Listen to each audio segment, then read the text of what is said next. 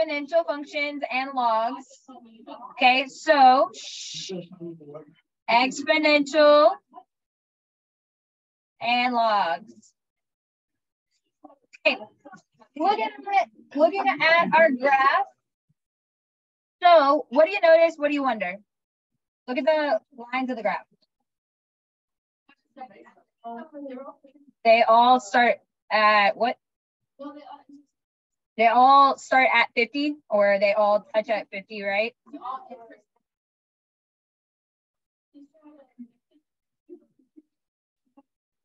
I'm trying to make her say one specific thing. They all intersect, okay? All right, anything else we want to see?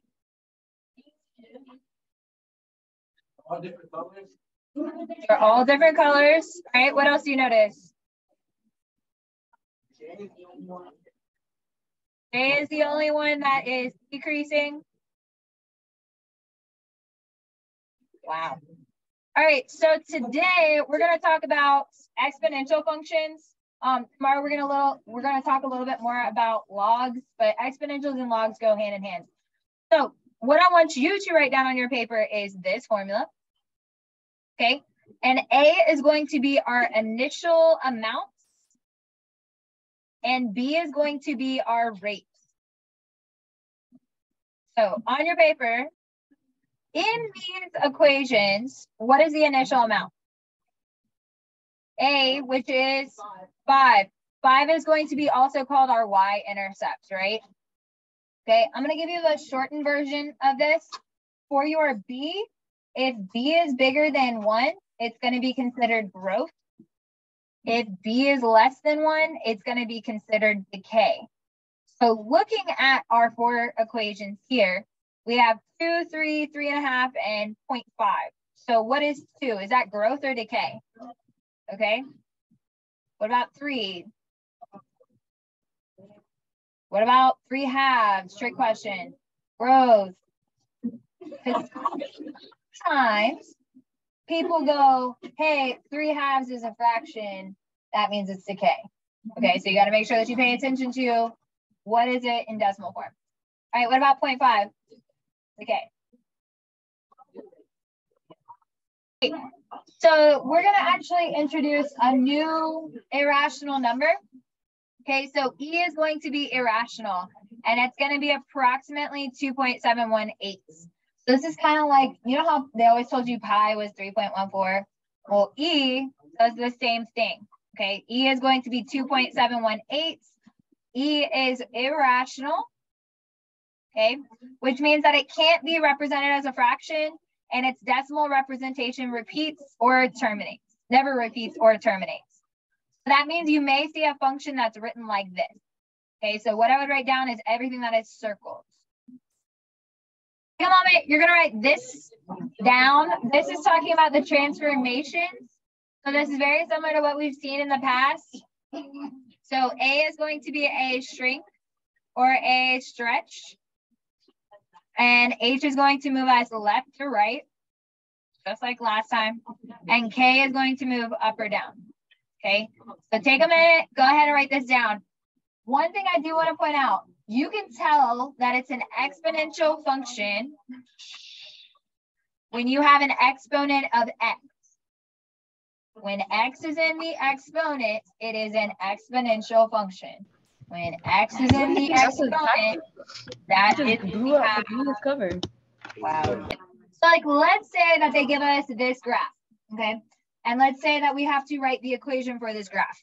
Okay, so just a reminder, when we first wrote down this equation, I told you that A was what? Okay, before that, before the transformation, it's the initial value. Okay, so initial value is a fancy way of saying y-intercept. So what's the y-intercept on this guy? So, okay, so if we were going to write the equation, we would say 2 times, and then we're trying to find our B. Our B is our rate, right? The way we find B is we take our second y value and we divide it by our first y value. Okay, so looking at this, we have 2 as our y value here, and then we have 6 as our y value here. So what's 6 divided by 2? Okay, so we would get 3 raised to the x. Ta-da! I know. So on this first one, it says 2 times f of x. So if we were going to write this out, we're saying 2 times 3 raised to the x. So what is our y-intercept going to be? Okay, so which one of these crosses the y-axis at 2? B. But on my paper, I would draw like a little rough sketch where it just crosses the y-axis at 2. You don't have to draw it exactly. Okay.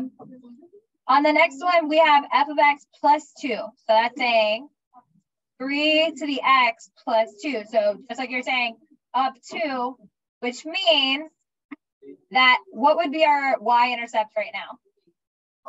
Our y-intercept would be 3, okay, because we would have 1 plus 2, which would give us 3. So y'all are telling me C is my answer. Oh, okay.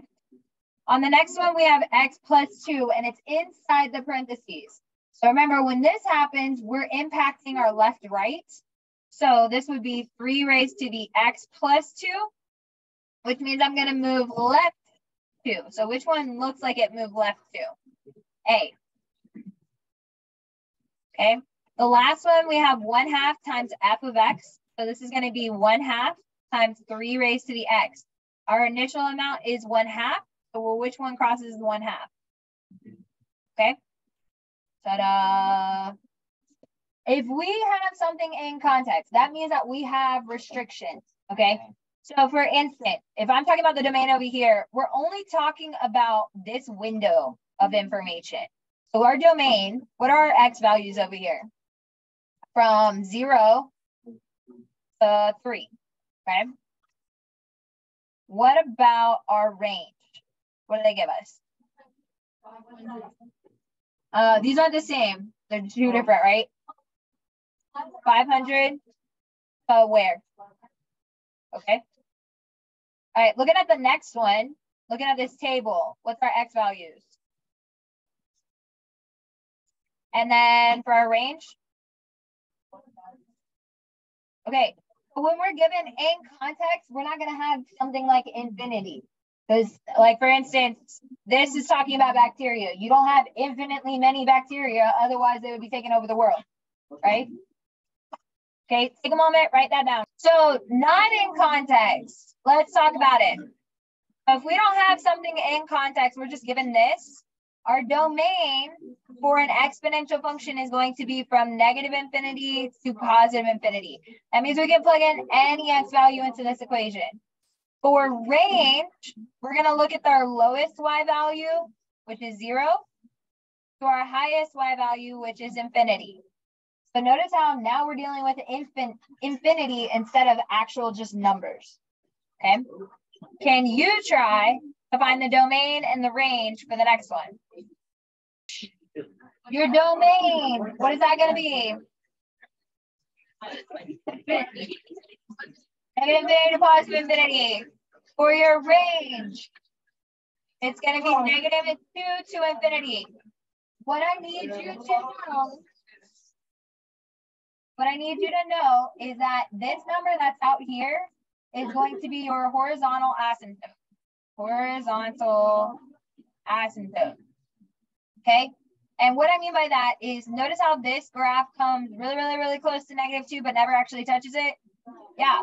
There's also a horizontal asymptote over here at 0. Notice how there's nothing written out here on that end. So that's going to have a horizontal asymptote at y equals 0. Okay? Horizontal asymptote.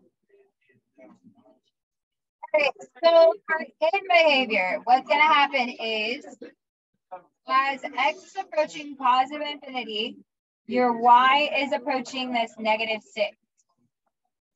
Okay.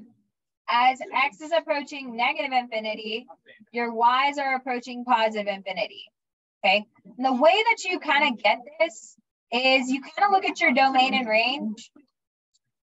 On your domain for this one, it's going to be negative infinity to positive infinity.